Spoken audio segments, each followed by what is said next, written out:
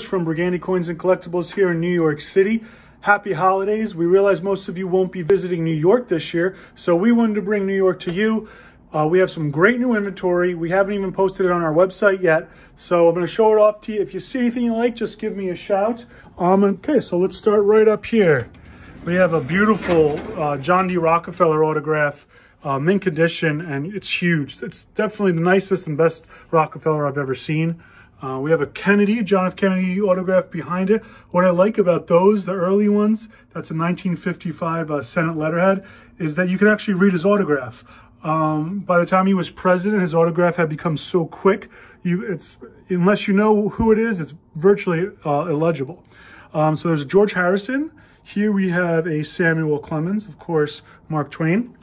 Going down here, we got a ton of stuff here. We have Cobb, Koufax, Campanella, even George Washington. Let's see, some more Cobb up top. DiMaggio, 1927 Yankees, Tony Lazzeri. A ton of autographs. So here we have a Lou Gehrig on a 1930s scorecard. Moving right along, let's go to the other side here. Some great autographs.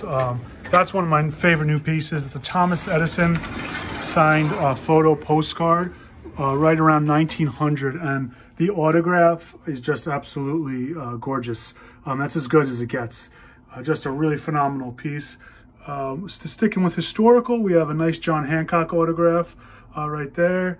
Of course, Babe Ruth, one of our best sellers. And here's another fantastic item we have, Mark Twain, another signed photo postcard. Really don't see Mark Twain autographs on photos, especially when they're not personalized like that. A ton of stuff. This stuff down here makes great gifts. Just your, more common autographs, but great names nonetheless. Let's see here. We got Sammy Davis Jr., David Wells, Pete Rose, Nolan Ryan, Johnny Unitas, Ford Berra. The names can go on and on.